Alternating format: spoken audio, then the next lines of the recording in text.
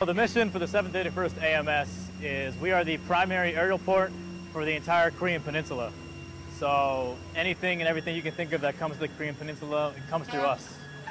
I work in passenger services, so my job, I work anything that has to do with moving passengers, processing them through our system and manifesting them for flights so they can fly in and out of Korea. The mission doesn't stop, so we're pretty much on call 24/7, 365. We always have people ready to go because you never know when a plane's going to land and you're going to need people to work it. So the mission effect is a global mission. We send cargo and passengers all across the world to other port dogs and other ports. We focus on our safety for it, trying to get everything done on time. And when you take across the whole mission as a whole, it really is a big global experience, a global reach.